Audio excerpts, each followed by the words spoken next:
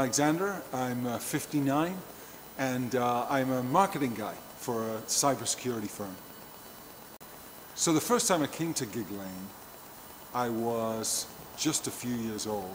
My granddad, Arthur Ashworth, was a huge Shakers fan, and so he brought my cousins once in a while, and as a baby really I came because my granddad was a big fan of Colin Bell, and so he brought me to Gig Lane as a kid to see Colin Bell. Now I remember later on coming when it was still standing in the stadium.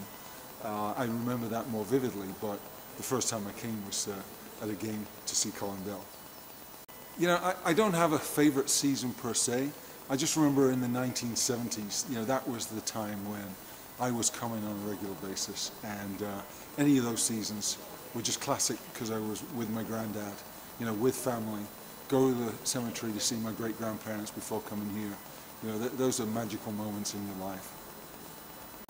My favorite player would still be Colin Bell, just because, you know, we followed him when he went to Manchester City after Bury, you know, because at the time we lived in Gorton, so we could go to Main Road or we could come to Gig Lane to see Bury. But Colin Bell was, you know, one of the classics of all time, and I was lucky enough to see him when I was a kid.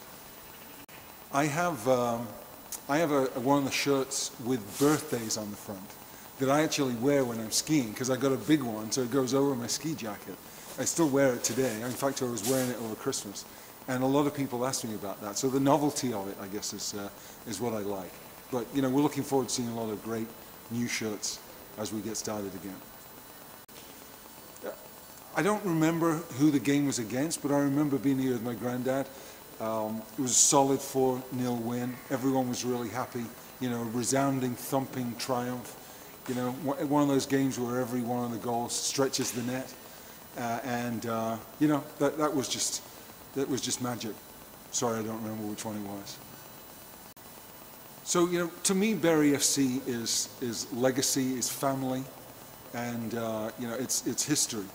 And as I've gotten older, I've really, you know, become more connected to Bury FC in many respects. And you know, I have memories of people that are no longer with us that are brought back by Bury FC. So, you know, as a community, it matters, and that's why it's so important to me now.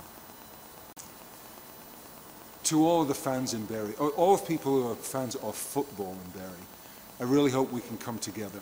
I think we all have a shared past, and I hope we have a shared future. There's a lot of good things we can do together.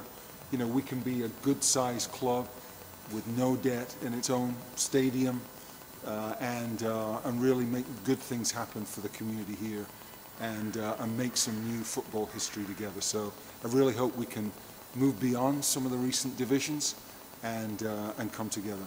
That's what I really hope for.